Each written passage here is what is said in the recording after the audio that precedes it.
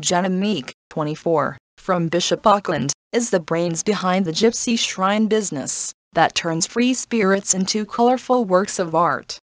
A former product developer for Burberry, she quit her job in December 2015 to follow her passion for body painting. After launching the brand in 2016, she quickly came up with the idea of adorning breasts with jewels and glitter. Jenna has been amazed by how many requests she and her team have had to deorate the decolletage at summer and music festivals this year. She said, "Everyone went absolutely bonkers for it.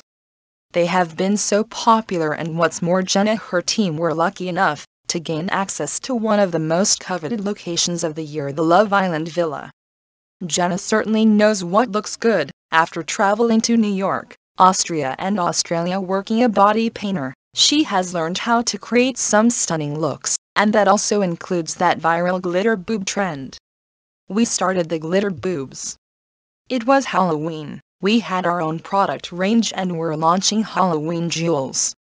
My parents have always drummed into me, having the self-belief that you are going to figure it out, and it is going to go well. I've always just believed in myself. One day you would be on a huge high, then the next day it would get cancelled.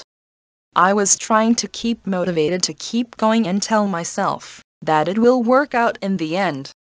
I was always coming up with new ideas as well, and just been the first to the game and be original.